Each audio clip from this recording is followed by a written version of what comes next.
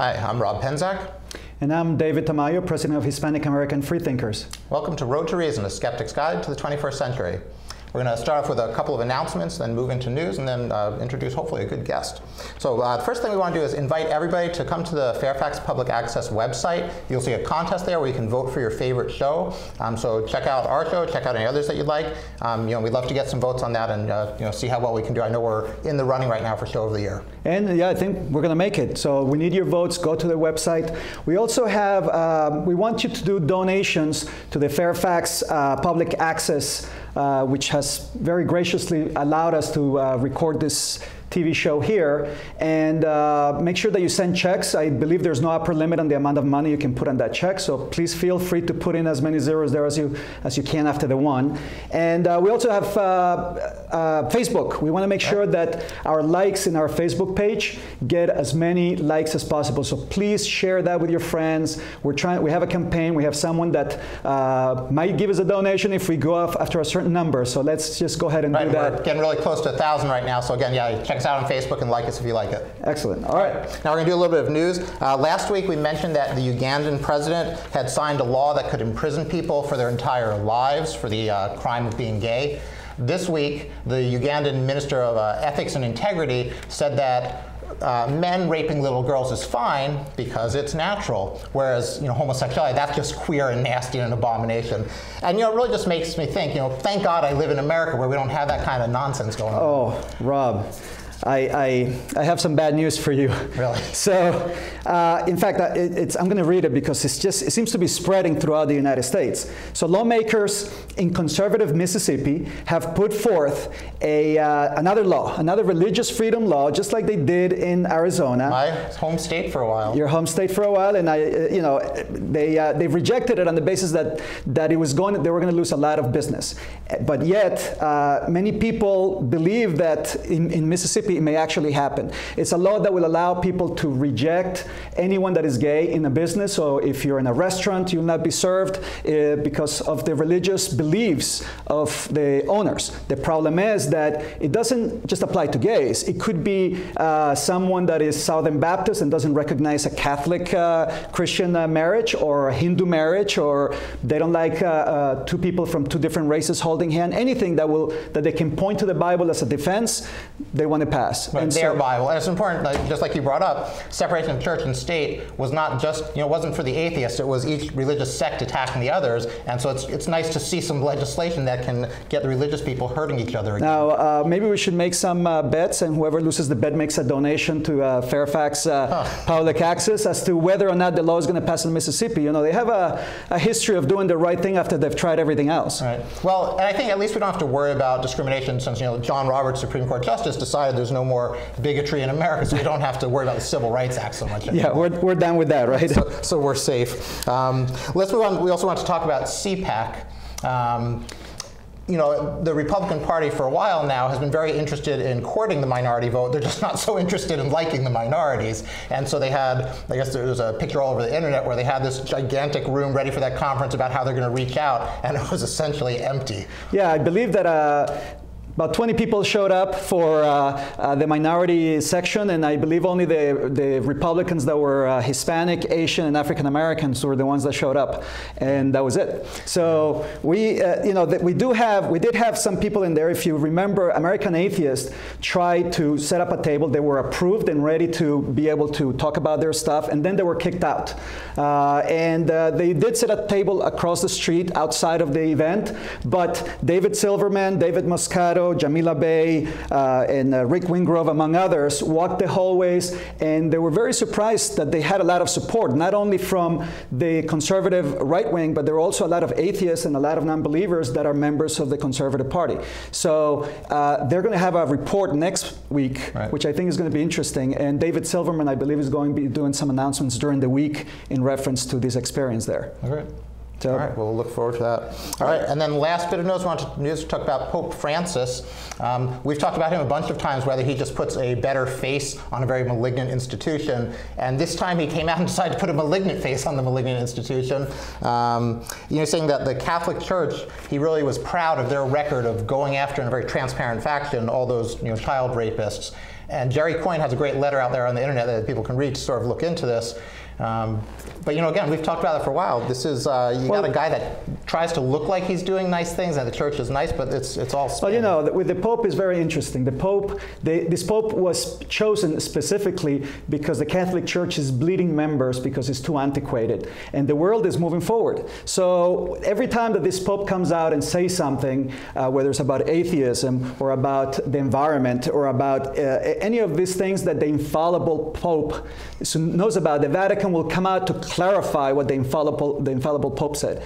So it's really funny and sad at the same time, because they still have the same issues and they're trying to put a different spin on it. But the Pope is the only one in that program right now. Everybody in the Vatican is still trying to cover up what he's saying and taking a different spin on that. Yeah, I think in apologetics they do lots of wordplay, and I think they need to really get into that whole infallible thing, because well, the last one was on civil unions, and so the latest news is on civil unions. The Pope, it appears that the Pope was saying that civil unions were okay, not marriage, don't call it marriage, but civil unions, so they could get benefits and things of the sort. And he realizes that people live happy lives together. And immediately the Vatican came out and said, whoa, hold on, let me clarify about that. Happy but not sacred. Exactly. So it seems like they like to have people erase the videos and things every time that the Pope speaks. We'll see what the next thing will be by next week. This Pope certainly talks a lot. Right. Well, as gay rights is starting to get some momentum here, a lot of people have said in 20 years the religious apologists are going to have it where the Catholic Church led the fight to get gay people, embraced by the they take credit for that for sure. Yeah. I mean, they did that with everything else, with slavery. Religion now takes credit for it. There you go. So, all right. I think we're going to run a short clip from a little update on the Secular Student Alliance by Liz Liddell, and then we will come back in a couple of minutes and carry on with the show. Welcome to Student News with the Secular Student Alliance. I'm Liz Liddell, the Director of Campus Organizing, and I'm here to share some of the most exciting secular events and news happening on high school and college campuses across the country. In South Dakota, a secular students group was abolished after the principal claimed that a state law prohibited any religious or irreligious groups at a high school. Since this is directly in violation of the Equal Access Act, we are investigating the situation. And fortunately, unlike many such issues, the principal of the school has been very willing to talk to us and resolve the situation amicably. Every year, the Secular Student Alliance has a fund to help get students to our annual conference. In our first 2 waves of applications, we've already approved nearly $8,000 in funding to help secular students attend this leadership and activist training event. Any student member of the SSA can apply for this funding at secularstudents.org/2014con. We anticipate issuing a total of around $13,000 in travel aid funding this year. We're also excited to announce the launch of our resources for National Ask an Atheist Day for 2014. This event will be held on April 17th, and students all over the country will set up tables and wear stickers, encouraging their community to ask all the questions they've had about atheists, but have never had the chance to ask. Some groups go further and hold speaker panels and other interactive events on this day. You can check out the resources and join in the fun at secularstudents.org/AAA, or join our event on Facebook. Incidentally, we just reached the milestone of 30,000 likes on our Facebook page. Join in the fun by liking our page at facebook.com/secularstudents. You can always learn more about secular students and their work on our website. This has been Student News with the Secular Student Alliance. I'm Liz Liddell, and I'll see you next time.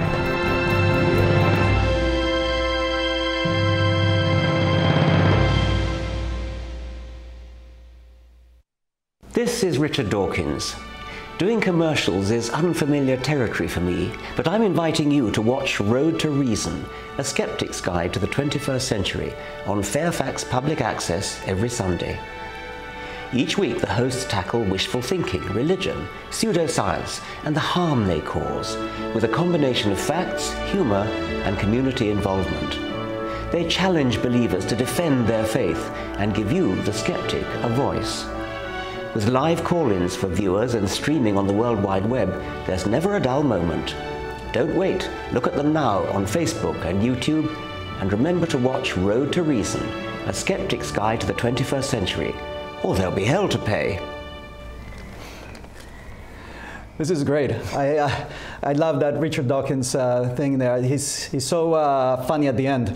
And he said he doesn't do many of those. I think Road to Reason brought it out of him. Well, you know, must have been with all the donations we get. We must have paid him a lot of money, right? Yeah, I'm sure it works that way. No, actually, he really likes our show, and he was here at the show before, and I really am very grateful to him for thinking of us and helping us out this way. Right, really, we have some fabulous guests that have come on while we're still, you know, very young, much starting out, and we really do appreciate that you guys are helping us get some visibility, and that we can hopefully do really good things in the upcoming year. Well, you know, the other thing that I like to point out is if you notice Liz, when she did her little news thing there, she mentioned 30,000 likes in their Facebook page. So I think we need to talk to her and see how she can help us over here and get some more likes for our show. I think she's definitely done a wonderful job. Last time I saw her about 6 months ago, I couldn't stop talking to her. She's just a fountain of information, and I hope that she continues working with the Secular Student Alliance for a long time. Right. And we'd like to thank Larry Mendoza on the show for helping really get that set up and running. You know, we really are looking forward to that partnership.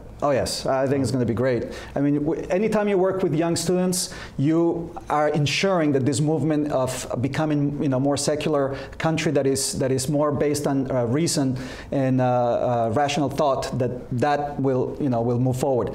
That's the part that worries me. I want to make sure that when I die, that I see a future, a bright future in that end. Right. We want to see that in, you know, in 10 years, like when, you know, Kaylee, that atheist in North Carolina, tried to start something up, that we kind of move our country away from having people start threatening them with, you know, the schools being against them and local religious progressives, but I guess they're not so progressive there, really attacking, you know, threatening to harm to a teenager that has the courage to try to apply rational thought to life. Absolutely. By the way, Rob, you know, you look a little tired, distraught. What's the problem with you? You seem a little off today.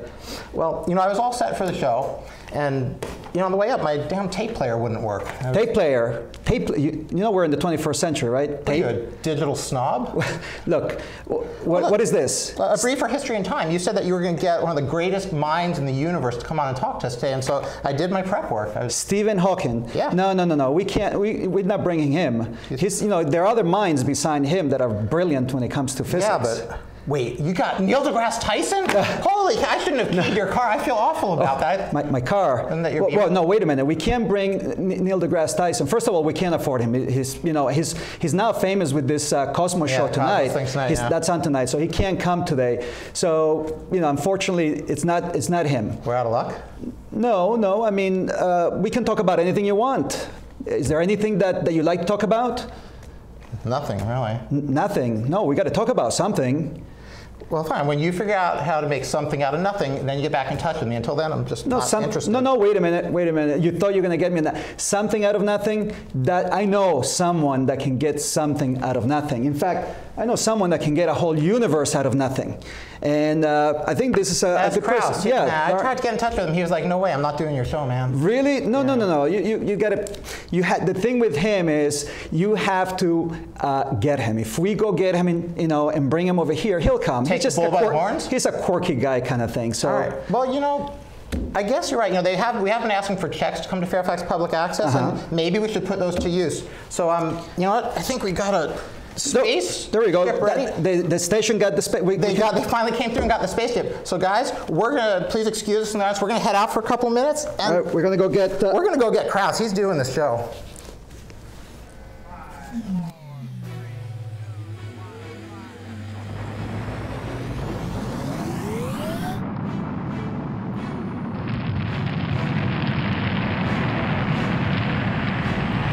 Now you gotta make sure you pull back because we want to clear that monument. You gotta pull back, just ease it up.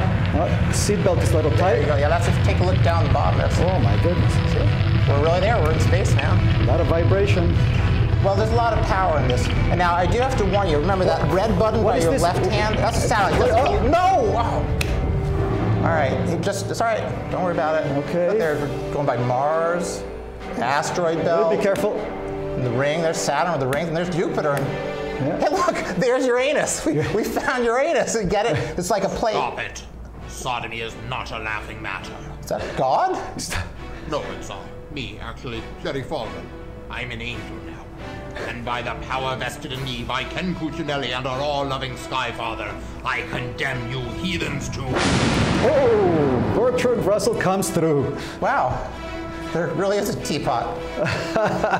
So you think that he noticed that his brain is missing now? No, he'll never notice that. Man, one small He never noticed step- when he was missing here on Earth. Right, one small step for mankind.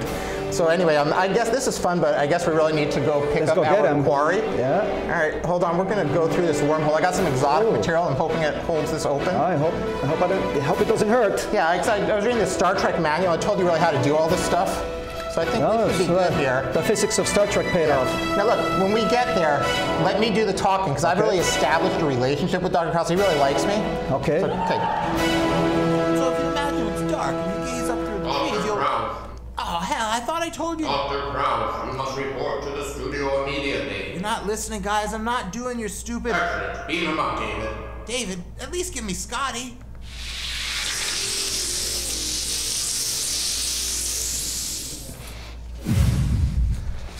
There you go. Thank you so much for volunteering to do our show. Hi there. Hi. So, well, it looks like I hope that didn't hurt when we beamed you. Yeah. Yes, I heard I heard it. I didn't mind the comparison to Stephen Hawking, but Neil deGrasse Tyson, come on. We were just testing your humor. Great. We wanted to see if you were paying attention or not. I was. But that's good. And in spite of that, I still stayed on the line, so it's okay. Well, before we go on, in case somebody lives in a bubble somewhere and they don't know anything about you, I think I'm going to do a little intro just to make sure. So you are not to be confused with Lawrence B. Krauss, who's the economist. You are Lawrence Maxwell Krauss, New Yorker, American theoretical physicist and cosmologist, who is foundation professor of the School of Earth and Space Exploration at Arizona State University and director of the Origins Project. And you're also known to be an advocate for the public understanding of science, public policy based on sound empirical data, of scientific skepticism, and of science education. And you're also the author of one of my two best favorite books, which is The Physics of Star Trek and A Universe from Nothing. How many? That's two of your favorite books. Two of my favorite books, the only two books I've ever read. So, did I miss anything? Did I catch? I'm sure you missed a lot, but it's fine. We don't have much time. All right. Maybe we can start with, again, I used to live in Arizona, and we had the Keating 5 when I was there. But since you moved in, they've made it where you can get, carded for looking Mexican. Yeah. You can get, It's not my fault. It's not my fault. I just want to say that. All right. Well, on a more serious note, though, what role do you think scientists need to start playing, if they're able to, in helping to shape public policy? Well, I think we play the role of any citizens, and some of us have a bigger soapbox than others. And so, in many of those cases, I've written either pieces for the newspaper or commentaries for other newspapers or gone on the radio. I think we have to speak out. We have to use whatever capabilities we have as citizens to try and make sure that public policy is based on reason and not on nonsense or myth or fear or superstition or ignorance. And happily, even our governor, who's not very impressive, has had the wisdom to at least veto two of the more ridiculous bills that have come out recently. Well, then I think scientists, not all scientists, I think it's very important that scientists. Every scientist doesn't have an obligation to this, but I think the scientific discipline and those scientists who are interested in public policy have an obligation to do that. As I often say, I don't think all scientists should speak out before the public. There's some of my colleagues I'd like to make sure don't speak before the public. I think, if you're a citizen, you have a responsibility to try and make democracy better. And science has a specific responsibility because public policy should be based on empirical evidence. Yeah. And the scientists provide that evidence. Let me stop you there for a second. Do me a favor. Turn the audio off on your PC because we're getting a little bit of feedback. Well, I can't. That'll be fine, but I can't hear you through my my phone is very, very staticky. Just so you understand, through my PC. Neil deGrasse Tyson said he can read lips. I'm just saying. Well, Neil deGrasse Tyson can read lips. Okay, well that's great. That's okay. He only pretends to read the lips because Neil actually never listens to what you say. So it doesn't matter. All right. Excellent. Well, cool. The sound is good now. I wanted to ask a question. Last week, a couple of days ago, I read an article in the State Press News. I'm sure you have or have not read it since you're all over the place, but in there it said that you do not define yourself as an atheist, and I wanted to see if you could talk a little bit more about what was meant by that, and maybe you started believing in a deity and I just didn't know about it. No, I don't define myself, by the things I don't believe in. I don't call myself an anti-Santa Clausist or a leprechaunist. And I don't even also like the word ist. I don't like to label myself. So take out the ist and the physicist. So I don't define myself. It's not how I see myself as an atheist. It's atheism, if you wish, is just part of my general characteristics of skepticism and relying on empirical evidence. But it's not. Many people think that this God issue is some vital issue that's important to scientists. It's not. God is completely irrelevant. I've been a physicist for over 30 years. I've never heard the word God mentioned in any science meeting because God is irrelevant. So as my friend Steve Weinberg, who's also an atheist, has said, and a Nobel Prize winning physicist, by the way, has said most scientists don't even think about God enough to know if they're atheists. And so it's just not a central part of my being. Atheism is not a belief system, after all. Mm-hmm. It's just a policy of taking facts and evidence and having your beliefs, if you wish, conform to evidence. I don't even like the word belief. Right, let's talk. Some things are more probable, some things are less probable. Right, one thing I wanted to have you talk about was the value of science, and if you can contrast what a scientific model does, even if it's not identical to reality, why it's still very useful as compared to a black box of religion. How does a model help? Even if it's not perfect, it still ends up being very useful in helping us learn things. Well, I didn't hear everything you said there. I hate to say it. Could you repeat that? Yes. Can you tell us why are models in science valuable, even if they're not perfect? Well, the point is that all of science is based on models. We never have an exact. There's no theory that reproduces nature exactly on all scales. Even our best theory, quantum electrodynamics, which can, from first principles, predict certain fundamental parameters to over 10 decimal places, based on fundamental principles, even that theory is not an exact description of nature. We always approximate when we look at the world, and in order to make something very complicated simple enough to solve. And our theories get better and better, but the math is different than reality. It's an approximation of reality. How good an approximation depends upon the predictions it makes and how well we can test them. And after all, we never, even when we try and measure reality, we're never measuring reality, we're only measuring an approximation to it. If I measure your height, I'll get it to some certain level of accuracy, but I won't get it exactly. And that uncertainty, for many people, sounds like a weakness of science, but it's actually a strength, because science is the only area where we can actually quantify our uncertainty. We can say, we can predict this with a likelihood of 99.75%, and that means something. Yes, most of the time, those words just mean nothing. I always find it funny how an apologist, when you say, we know the universe is 13.72 billion years to those decimals to a 99.83% chance, they'll say, so there's a 0.17 chance of that you're wrong, and therefore, since faith knows 100% certain, this is something in your debate with Souris, where he kept on going with that. Well, look, the point is that having some likelihood that number is not correct does not mean it's incorrect. The point is there are very few things in the world that you know to 99.95% accuracy. I doubt there are many things in your life that you know at accuracy. So when we can measure something to that accuracy, it's a triumph, not a weakness. Yes. Anyway, two things. I wanted to, first of all, can I call you Lawrence So that way, Yes. I can tell my friends that I'm on a first name basis with you? Absolutely, yes. All right, second thing is, I had somebody threaten me physically to harm me if I didn't read their letter to you. They wrote a letter to you. It's a short letter, so I'll go ahead and read it, and hopefully we'll see. Well, that way I won't get hurt.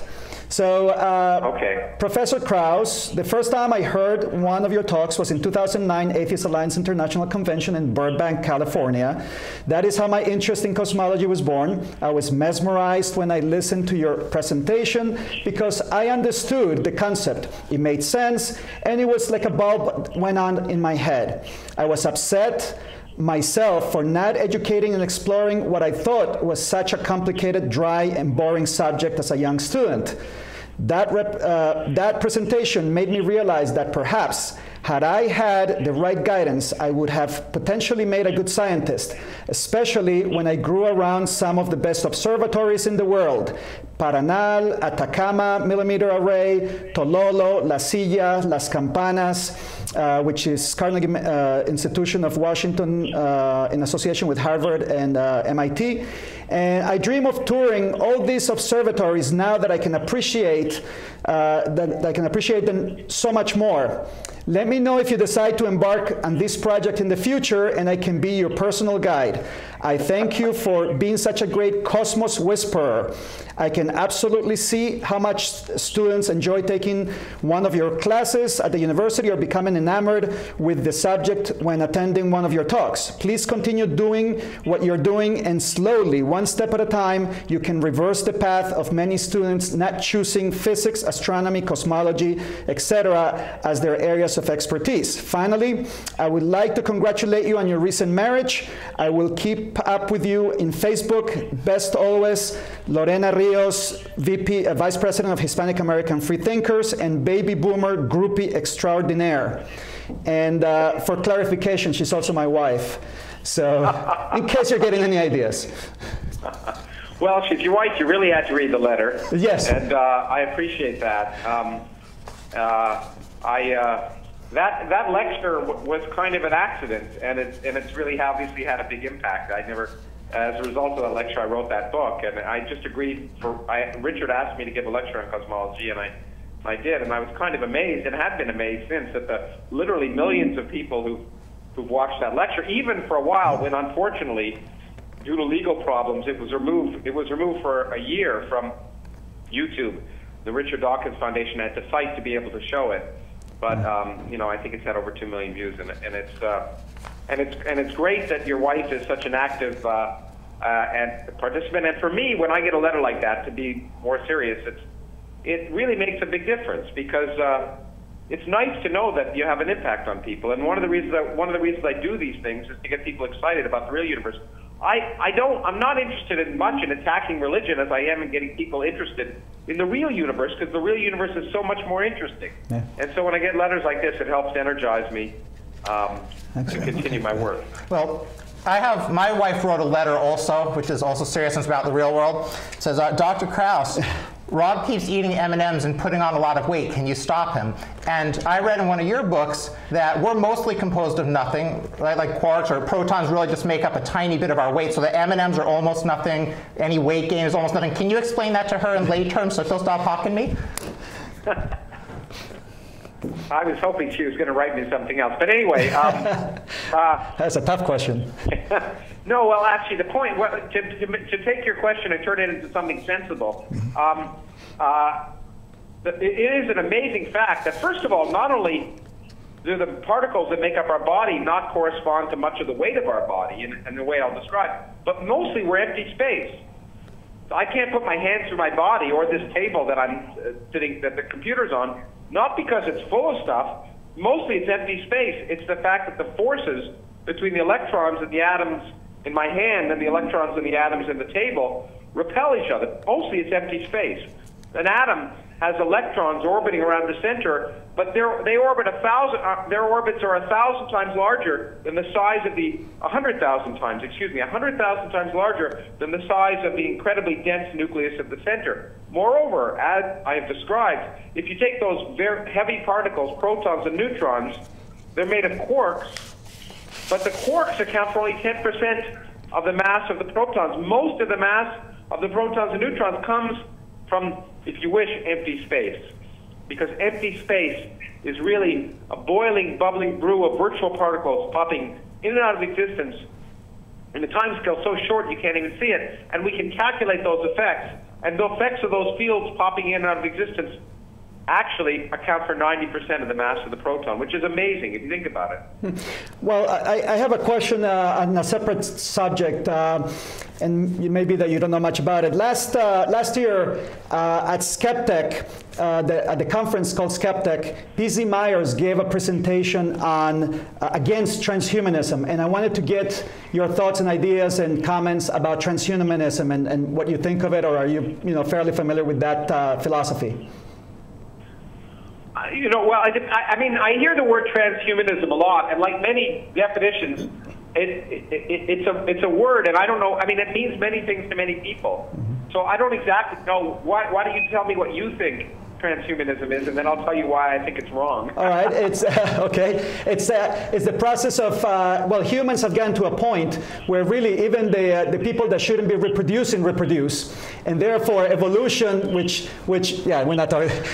So evolution is now being manipulated as we have with animals and other things. So the idea is that humans will continue to evolve, but now they'll start mixing with technology, and then now that we can tweak genetics and we can do that. So that's one aspect. The other aspect is that computers are becoming more and more intelligent, and that within a few decades they're going to be more intelligent than humans, and that they will be basically in charge. And there's some prognostications in that sense.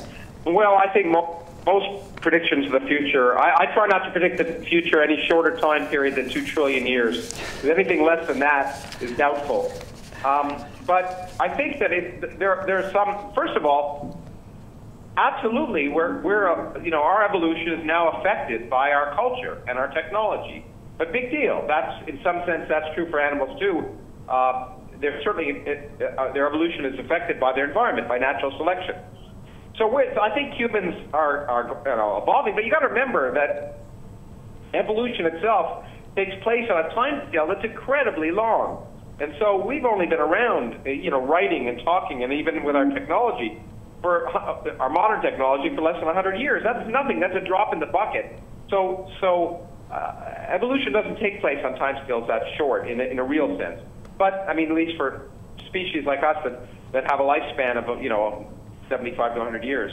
But it is a true statement that computers are improving tremendously, and I see no obstruction. I doubt within the next decades, but in some time in the future, I see no obstruction of the possibility that computers will become self-aware, and when they do, they'll be self-programmable too, potentially, and therefore they will be able to, if you wish, evolve intellectually. They won't be hindered by biological constraints, and therefore it seems perfectly reasonable that humans would want to incorporate some aspect of that technology into their biology in order to keep up. So that's potentially the case, but that doesn't bother me. That doesn't worry me. I'm fascinated by the ideas of computers being intelligent at some point, because I'd like to know how computers would do physics, how they'd see the world. It would be a fascinating thing. It would be like discovering another species, another intelligent species, and it would be wonderful to both learn from them and be able to communicate with them.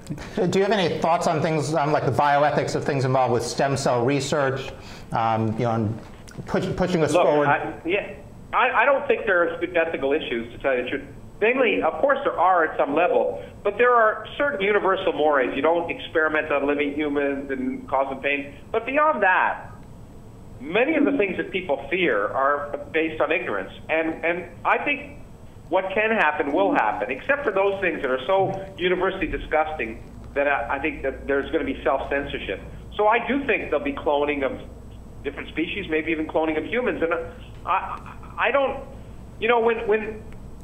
when in vitro fertilization was first developed, the Catholic Church, of course, which is still against it because they're always way behind the times, they said we're against it because these in vitro fertilized embryos won't have a soul. Well, then what happened is those in vitro fertilized embryos were implanted in the womb and were born as human beings, and it was discovered they was exactly like everyone else. So that fear just went away. And I suspect that a lot of these concerns are based on fears, and the best way to deal with the evolving technology is not to stick your head in the sand or to complain, but to prepare for it, to say these are the possible implications. How can we manage them in a socially responsible way? And I think that in many cases the synthetic biology community is already doing that. They're saying what things are dangerous, what things should we not be doing, what things might have negative implications. We have to know what the possibilities are in order to act appropriately. And that's what I mean by making public policy based on empirical evidence. Let's understand the science. Let's have the scientists explain what's possible and what's coming up. And then we as a society have to decide how to incorporate that in our daily lives and our social institutions to try and make sure that our lives are as productive and happy as can be. Now, we're going to be going to a break in a few seconds, and but before we go on the break, I wanted to leave with a question, very important question that was sent to us to be given to you by Dan Barker. You know that ex-preacher in Madison that I hate that man. No, actually I love him. But the idea, he asks, ask Dr. Krauss if he's just another preacher since he's always talking about nothing. So, well, what he may be referring to is a joke I made at the beginning of The Universe from Nothing, where I said that I know when I talk about nothing, it upsets theologians and philosophers because they're experts in it. That's right. All right, with that, we'll be back in just a minute with Dr. Krauss. Gosh, Darlene, it sure is amazing how much we have in common. I know, Larry. We both love three-car pileups. We both were built in Buffalo. And we both know wearing safety belts helps save thousands of lives. Yeah, this is fascinating. Don't mind Vince. He's getting over a bad breakup. I know. Janet's picking up the pieces, too. They're in here. I wish they understood it's all worth it to get people to buckle up. Hey, lacerated lovebirds, I sense a major crush. You could learn a lot from a dummy. Buckle your safety belt. Talk about head over heels. Rosita, did you know there's a right way to sneeze? Let's show them, Elmo. Got it. When you feel like your nose needs to give it a chew, this is how you act. This is what you do. Lift your arm up high, bend it toward your face. Sneeze right there under bendy place. Achoo! You can do it with ease. Achoo! That's the right way to sneeze. Thank you. To learn more about preventing flu, visit flu.gov.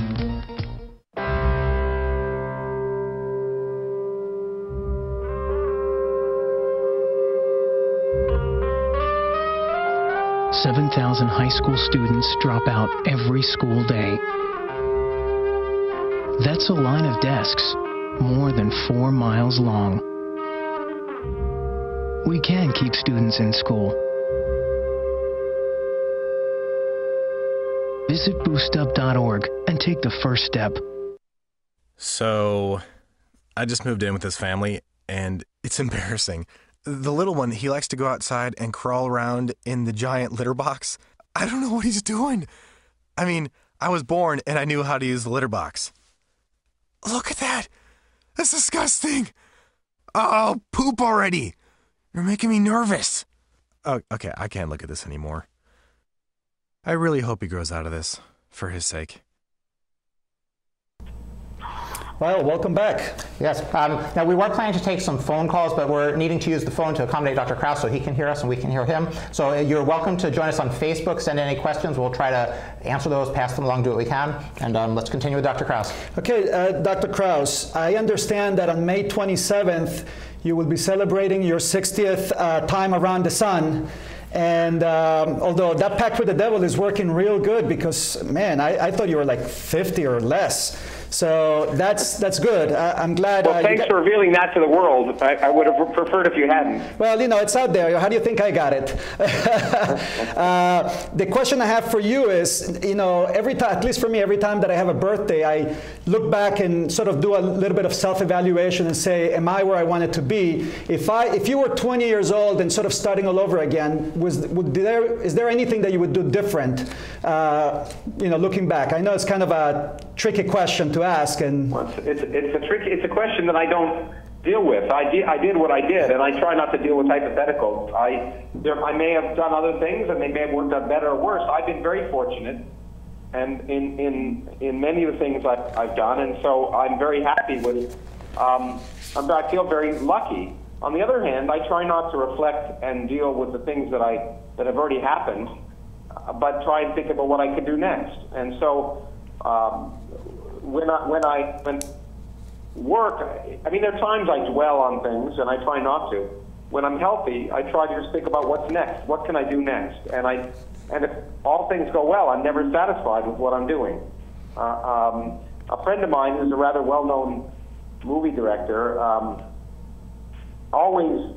he never watches when they're done, and he's made about 40, 50 of them already. And when one's done, he's always working on the next. And I admire that tremendously. He doesn't worry about what's been done because it's been done. There's nothing you can do about it. What can you do next? In terms of movies, we want to talk about The Unbelievers in just a little bit. First, I want to ask you about one of the other big projects you've been working on. Can you tell us about the Origins project that you run out of Arizona State, how that came about, if there's any interesting news in abiogenesis or any other stuff that you're looking at? Yeah, I mean, the Origins project is the reason I moved to Arizona. The university invited me to come and help create that program and direct it. And it's like being in the candy store. It's incredibly exciting because what we look at are the most exciting questions from the origins of the universe, the origins of humans, the origins of consciousness, the origins of disease, and in fact, in some sense, the origins of the future. Every foundational question of interest are things we explore. Now, what we do is we have workshops bringing together the best people in the world on a given area. And we've had workshops on the origins of life, early modern humans, most recently the origins of our universe. And in fact, this April we'll be celebrating our 5th anniversary with a gala event on origins of violence and relevant to a question we asked earlier, which origins of synthetic, the origins of the future technology, synthetic biology, evolutionary medicine, and machine intelligence. Fascinating questions. At the same time, as we do that, we have public events. And I am very pleased. By the way, the reason I'm hesitating is I can hear myself with the delay through your phone, and that's making it hard to talk, but that's okay. But I'm very pleased that we can bring in over 3,000 paying members of the public every single time to see one of our events. Up to 3,000 members of the public to come hear science, and that is just so fantastic. And then, of course, we record them on video and in a very high-def way and with 3 different cameras, archive it, and people can watch it, and hundreds of thousands of people have watched them. So it's really satisfying for me to see the incredible interest people have in this, and that we're obviously meeting a need. I saw you had an interview with Brian Greene, I think Ian McEwan, and you talked about that. You said what we really need to do is convince the media that this appetite is out there. And have you made progress in that? How do you get big networks? I guess Cosmos is starting, but how do you get big networks to really realize there's a thirst for science? I just wrote a piece at the request of Newsweek or Daily Beast about this, which may appear this week. I hadn't thought much about Cosmos in that sense, but the key point is that the people are fascinated, and the dummies in the media don't realize it. So one might hope that, look, Cosmos, for whatever, is the first time in over 30 years that major network is having a series on science, and so we should all hope it's successful, and maybe if it makes money, then the media will realize that science is marketable, and there'll be more things, and then I of course have some ideas. Now talking about the movies and media, movie The Unbelievers. That was finished, it came out last year, but it hasn't really been out. I mean, I see some private screenings and a lot of people asking for it. Is this a tactic to build it up or what? Well, it's been a very frustrating procedure. It's been a learning curve. I've written many books, and I've been in many documentaries, but this is the first full-length feature film I've been involved with, in fact, helped produce. And it's been a learning curve. We had our world premiere last year, about 8 months ago, at a film festival. And it's been at several film festivals. By the way, this isn't unusual that films have a premiere at film festivals 6 or 8 or 10 months before they appear or are released. It's just in this case, people got quite excited about the trailer when we released it. And Richard Dawkins and I are doing a small tour in April around the country.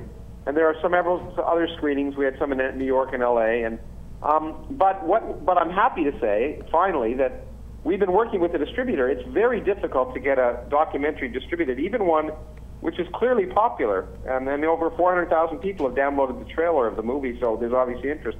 But it's taken some time, and they've done world distribution rights. And starting this summer, in various countries around the world, and not only be shown on TV, but starting this summer, it'll be available digitally, on video on demand, on Netflix, on cable.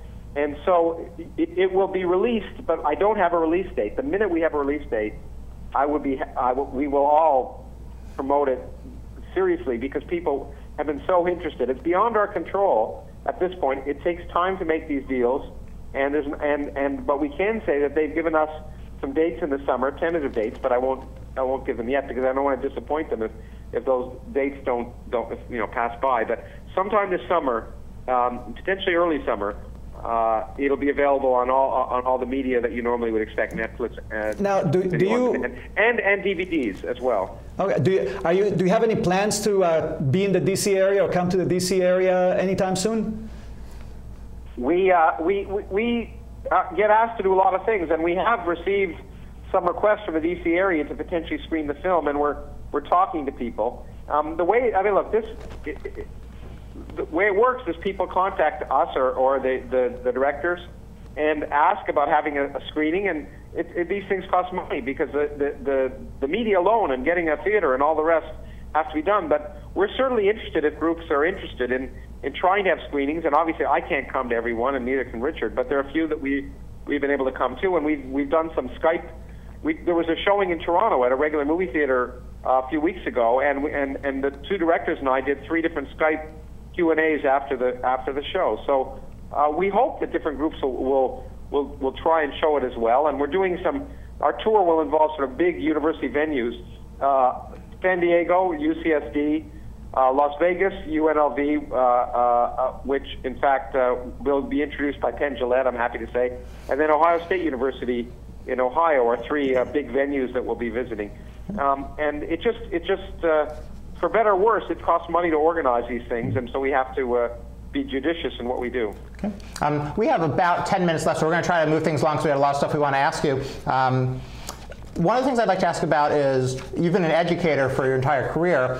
How important is scientific literacy? When people don't understand what an order of magnitude is, then your argument about why quantum physics and relativity works so well because they show things to multiple orders, how do you then explain to them, and what do we need to do as a country to get our politicians better educated, and just the general public better educated? Well, I think one has to work in both senses, and I personally have tried. I mean, obviously with my books, one of the reasons I write books is to try and reach the public and try and explain how physicists think about the world. It's one of the reasons I give lectures, and also, as you probably know, I write for various newspapers, magazines, and I'm very political. But I also have gone, on request sometimes the National Academy of Sciences and other groups, to Washington to actually speak to legislators, and that usually means speaking to their aides. I've testified before Congress, once with Buzz Aldrin, actually, on the future of space travel. And I think I happen to be a very political person, so I generally find I write when I get upset about something, and that's usually the motivation. And I feel now I have a responsibility because I have the opportunity to be heard. Not many people are in that fortunate circumstance. We all have the opportunity to be heard at various levels, but for better or worse, I have an opportunity to be heard in a broader audience, and I take that responsibility seriously. I think I should use that opportunity whenever I can to try. Would you ever consider running for office?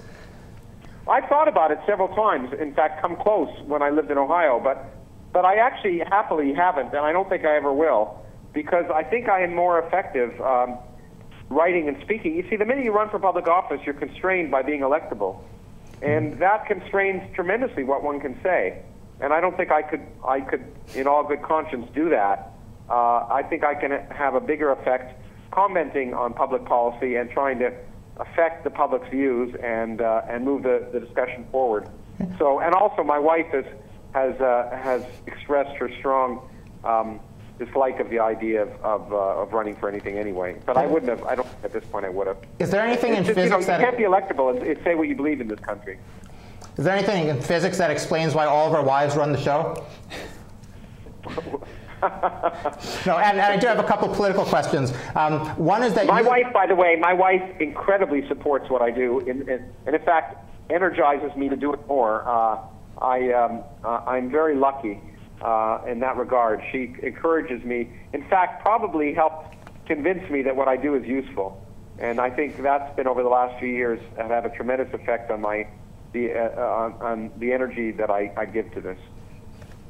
All right, well, I have a question on The Universe from Nothing, the book. It's been a couple of years since it came out. Have any of your ideas in there changed or evolved, or I'm sure it caused a shock, especially in the religious side, when every atheist and every non-believer, every time that they heard the argument, well, you can't have anything from nothing, they'd immediately forward your video and send them a copy of your book. So I'm sure you've heard some criticisms. What are some of those criticisms that you consider valid, and has the idea continued to evolve?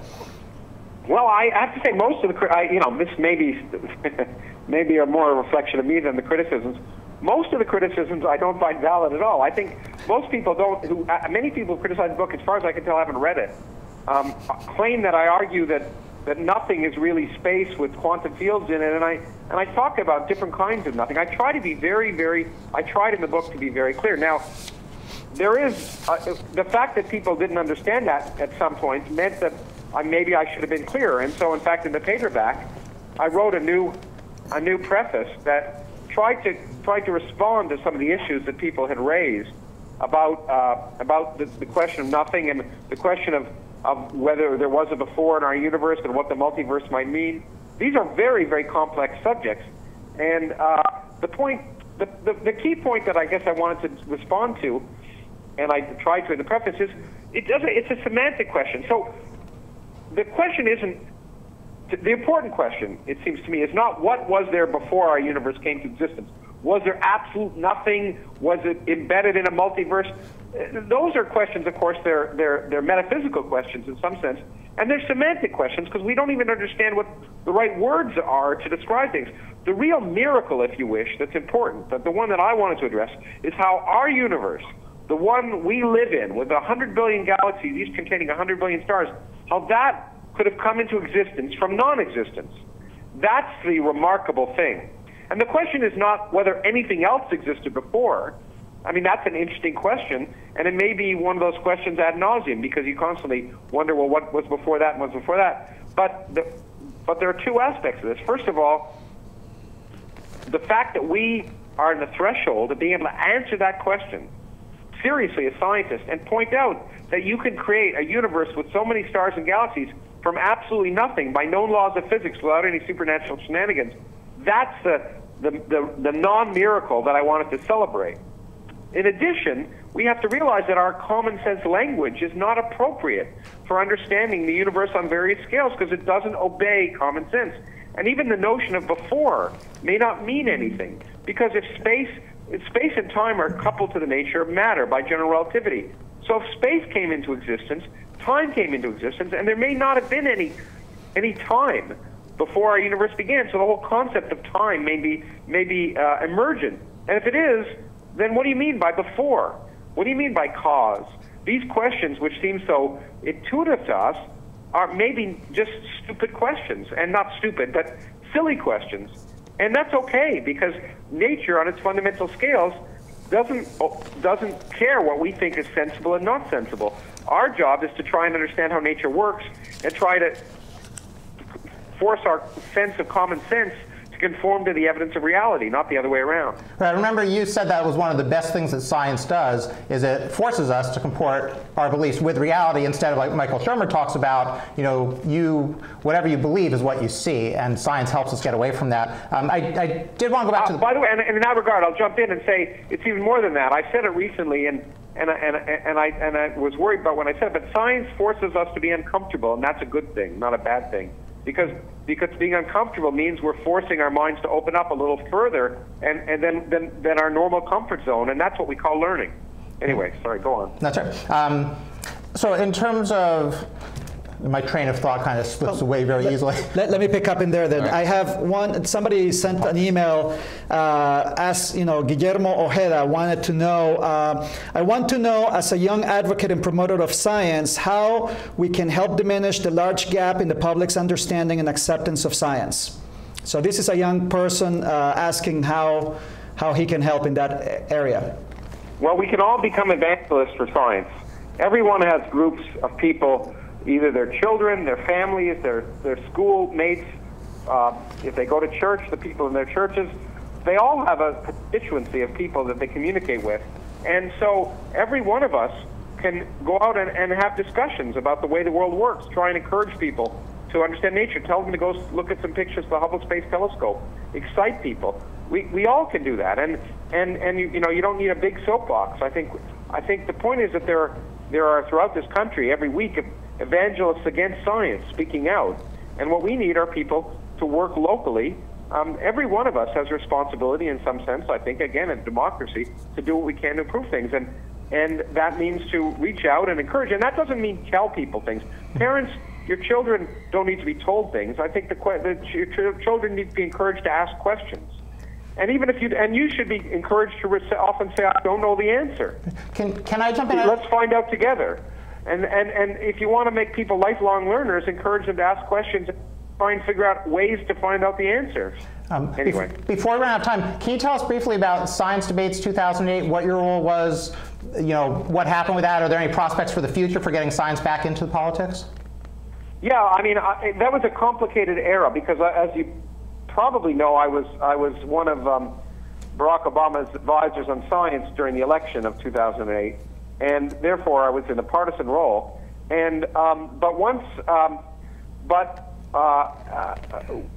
what we really wanted to do was get at a certain point. I then moved away from that and said, okay, what we really want is to get a presidential debate on issues of science and technology. And this isn't like a debate where you say, what's the 10th decimal digit of pi? This was since almost all your questions that any president is going to have to deal with, from national security, the environment, energy, everything you can think of nowadays, that even the economy, that's relevant, and in some sense has a basis in science and technology. And instead of having debates on faith and useless things, let's have a debate on those important issues. And so I wrote a piece actually in the Wall Street Journal, believe it or not, calling for that, and a group of colleagues and I put together a task force and created Science Debate 2008, and it was amazingly successful in many ways. It galvanized the scientific community and the public and the educational community, the National Academy of Sciences, the American Association of Science. Lawrence. Tens of thousands of people calling for such a debate, and we came extremely close to having a debate in Philadelphia. We're off in a few seconds. Thank you for joining us. Thank you for all the work that you do. It really does impact a lot of us. Thank you very much. Sorry we had to cut you off there. Okay, thanks a lot.